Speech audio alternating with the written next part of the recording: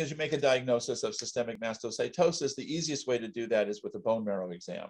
But any, liver biopsy, GI biopsy, it's just the definition of systemic mastocytosis is different from cutaneous, right? Cutaneous meaning skin only, systemic meaning also in the bone marrow or also in an organ.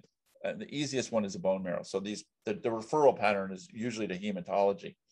And then patients are divided into three broad categories: indolent, smouldering, or advanced. And for indolent and smouldering, there's no FDA-approved cytoreductive therapy or chemotherapy, if you will. And so the support is, the therapy is supportive.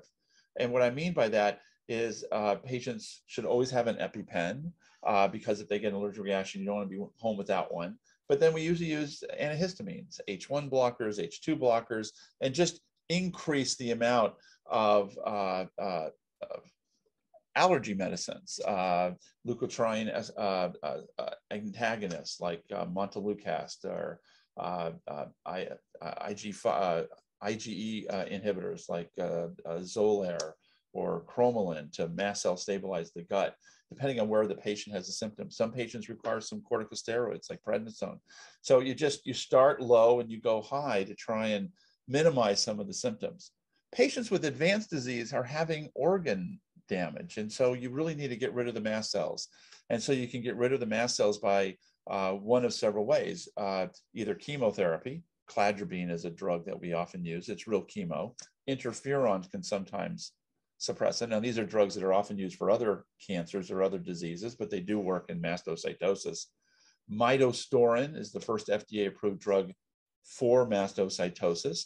It's a pan-kinase inhibitor. The KIT gene's driving it. So if you inhibit the KIT gene, you can reduce the amount of mast cells, and that's a great drug. And then there's a new drug, avapritinib, which is a little bit more selective for the mutant form of KIT, targeting the disease that's present in about 95% of cells. So it's either a KIT inhibitor, midostaurin, avapritinib, chemotherapy, or interferon for the advanced. And then all patients, it's supportive care with a myriad of antihistamines and other supportive care agents.